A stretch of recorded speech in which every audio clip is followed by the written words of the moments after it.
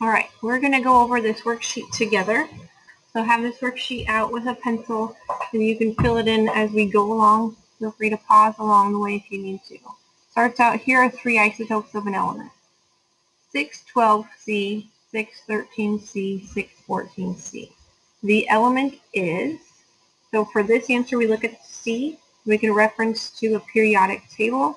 In the periodic table, C is carbon.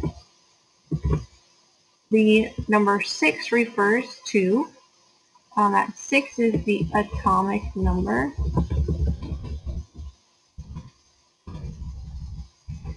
That 6 is always associated with carbon on the periodic table.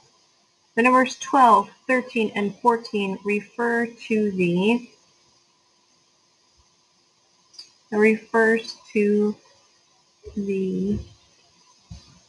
isotope number.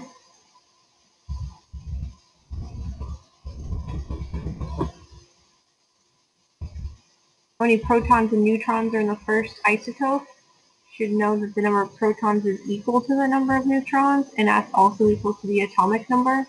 The atomic number is 6, and then there's 6 protons and there's 6 neutrons. That's the same with carbon no matter what. So the answer is 6 for all of these answers or questions. Completing this chart. This chart's nice. It gives you the atomic number. So the atomic number is listed before, so it's 92. The mass number is equal to the number of, well, I guess it's listed here. It's the number afterwards, so it's 235. So that equals the number of protons plus the number of neutrons. The proton number is always equal to the atomic number. Since the atomic number is 92, the proton number is 92. So to solve for the number of neutrons, we have to do some math. Okay? So if protons plus neutrons equals the mass number, then we have to do some subtraction to solve for neutrons. So neutrons is going to be 235 minus 92, and that equals 143. Well, if we're looking at uranium-238, uranium is still number 92 on the periodic table, so its atomic number is 92. The mass number here is 238. The number of protons is equal to the number, or the atomic number, so that's 92. To subtract the protons from the mass number, so we get the neutrons, so 238 minus 92 gives us 146. Boron is number 5 on the periodic table. Its atomic number is 5. According to this example, the mass number is 10. The number of protons equals the atomic number, so that's 5. 10 minus 5 is 5. In this last example, the atomic number is given, it's 5. The mass number is the number after boron, which is 11. The proton number is the same as the atomic number, so it is 5. And the neutron number would be 11 minus 5.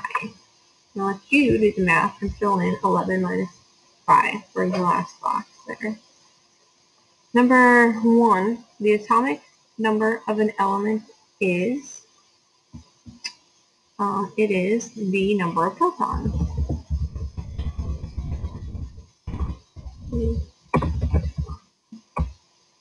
Does this number ever change for atoms of the same element?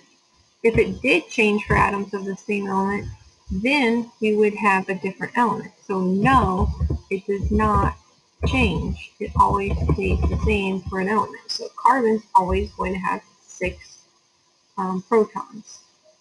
Boron is always going to have 5. Does not change.